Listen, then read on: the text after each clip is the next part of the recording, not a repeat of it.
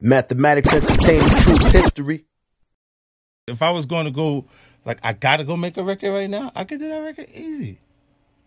You could actually take your favorite records and write your version of your favorite records with your words on that track, and then go get the next track because they're using the same melody every time.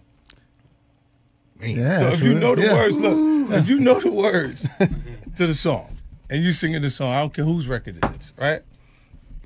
And then you just make your version of it. Like change the lines and make your version of it.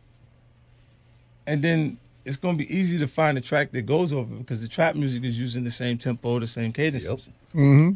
So you're going to find another track that it just goes to perfect. And then you're like, yo, this is my new joint.